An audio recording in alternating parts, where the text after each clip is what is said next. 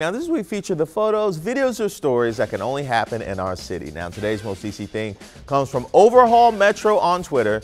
They tweet the virtual tour of L'Enfant Plaza shows what appears to be a megaphone sitting right on top of the third rail. Now, first, how is there a virtual tour of the Metro? And why didn't Metro lie? It's right there on their own website.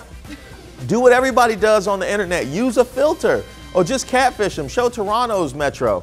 Use an entirely different rail system. Don't just let them see the trash that we have on our tracks. You could have controlled this Metro. Now, if you see a Most DC Thing, make sure you send it my way. I'm at Reese Waters on Twitter and Facebook, or email rwaters@wsa9.com. You can always use that hashtag, GetUpDC. Let that be a lesson to you, Uber.